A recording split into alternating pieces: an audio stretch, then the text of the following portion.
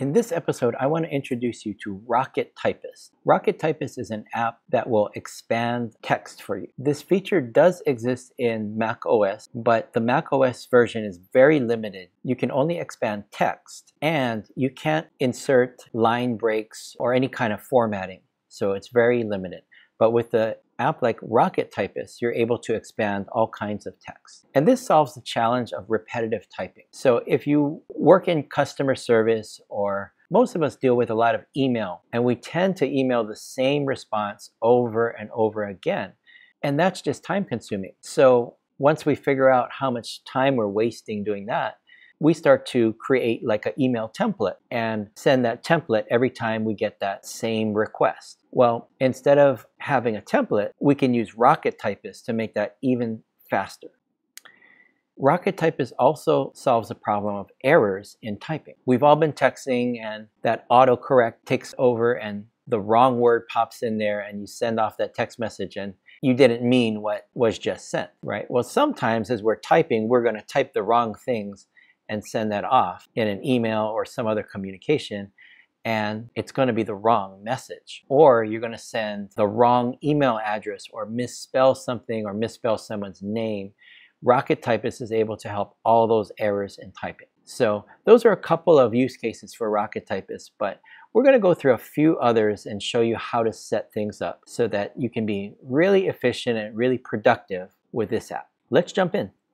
When we first start Rocket Typist, we're going to have to go through a few setup screens. So let's click Next. And this is just giving you a little overview of how Rocket Typist works. You type in a little snippet and it can expand your text. We're going to enable auto paste so that as soon as we type in the snippet, it can automatically be inserted into our document. I'm going to also enable abbreviations, and that's going to require system preferences. So let's open that. And here in system preferences, I need to click on the lock icon, type in my password, and then put a check mark next to Rocket Typist. Okay, now I'll close this and come back here. For some reason this got unchecked, so I'm going to check that again. And the trigger I'm going to use here is the space bar. Click Next. Next, I want to enable iCloud Sync. Just in case I install this app on more than one computer, all of my snippets will sync between computers. Okay, and I'm going to click Finish. Okay, so here is the Rocket Typist window. And this is where we're going to create all of our snippets and our expansions. So let me go ahead and create a few of these, and I'll be right back to show you what they do. Here in Rocket Typist, I've created some snippets, but I want to show you that it's really easy to add your own. So I'm going to click here on the New button, type in some text, come down here, give it a name, and add an abbreviation. That's it. When you're getting started with this app, it can be a little overwhelming as to what kind of text you should put in here. So let me give you a few examples. First, corrections. Every now and then my fingers type my name a little bit too fast and the characters get out of order. So by putting my correct spelling in the text box and the misspelling as the abbreviation, I'll always be able to spell my misspellings correctly. You probably have a couple of common misspellings that you always make. Those would be great snippets to add here. Here's another example. Your address. It may seem mundane, but typing all those characters and numbers can get a little tedious, so just make it a snippet. Same thing with your cell phone. Now we're starting to add some special characters, and that brings another level of complexity. Here's an interesting one.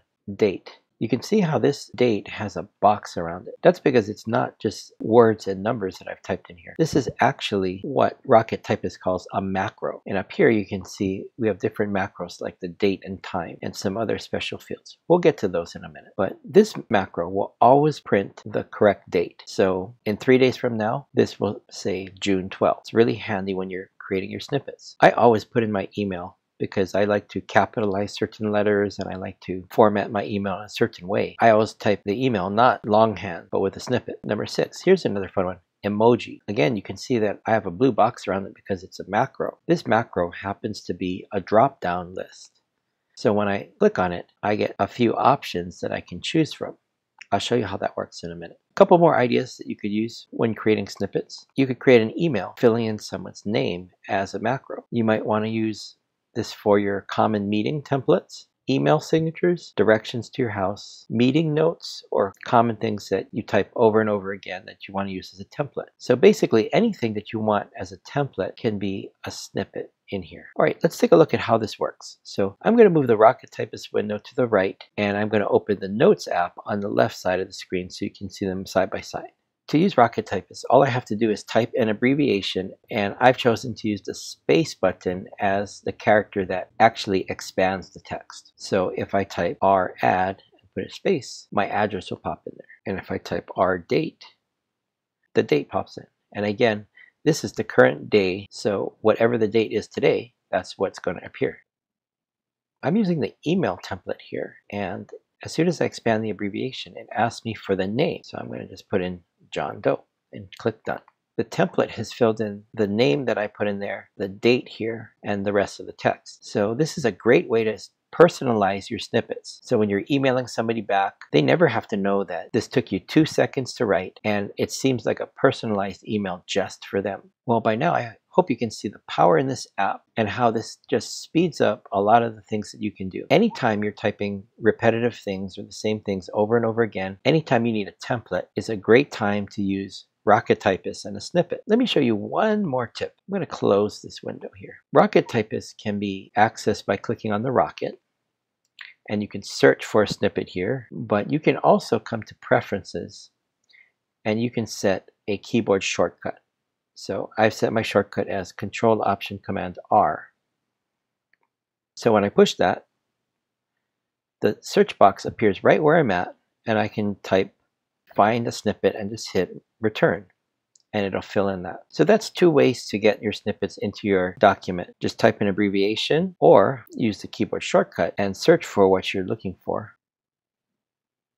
and pop it in right there. If you're a productivity junkie like I am, the wheels in your head are just starting to turn and you're thinking about all the different snippets you can make. Go ahead and pop into Rocket Typist and start making some right now.